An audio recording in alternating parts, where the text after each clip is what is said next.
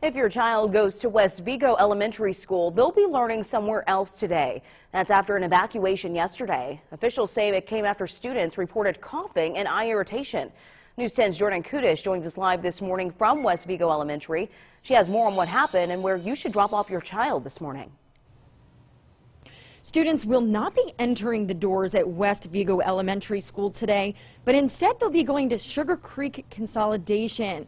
Now parents, this is a reminder, so when you're heading out the door this morning, make sure you do not bring your child here. Here's exactly what you need to know about the transition. Just yesterday, multiple students went to the school nurse, all complaining of the same symptoms.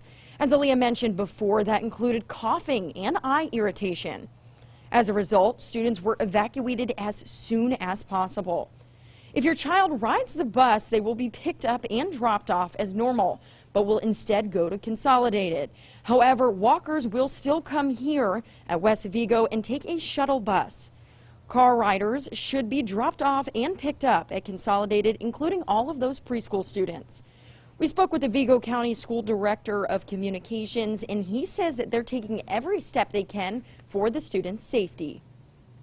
Once people read about the situation, I don't think there's too great of cause for concern for parents, but certainly we want to continue to monitor the situation and make sure that West Vigo Elementary is a safe building to be in.